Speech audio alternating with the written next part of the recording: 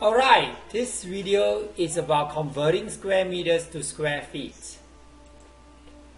So the question is how to convert 25 square meters to square feet using the unit fraction method and the 1 inch is equals to 2.5 centimeter relationship. The question is basically asking 25 meters square is equals to how many feet square. So we'll use this 2.5 cm equals to 1 inch relationship. Now what other relationship do we need? So first of all, you see we are given meter square and then we want to get to feet square.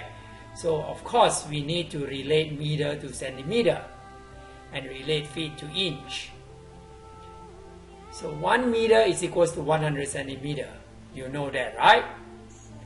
And 12 inches is equals to 1 foot. So now we have all these relationships. Let's see. 25 meters square is equals to 25 meters square. The unit fractions method is essentially saying that I'm multiplying 1 over 1.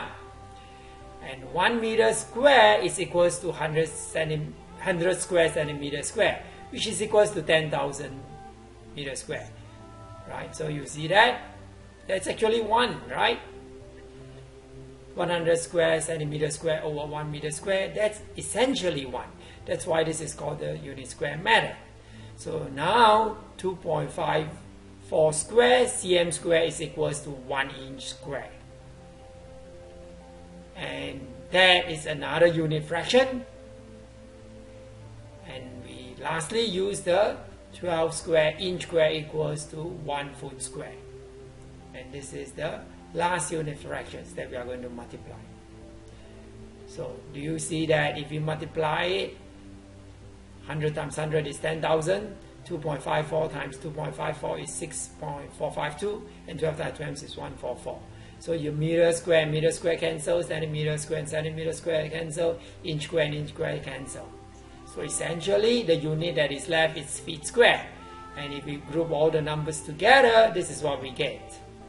And the answer is 269.1 feet square.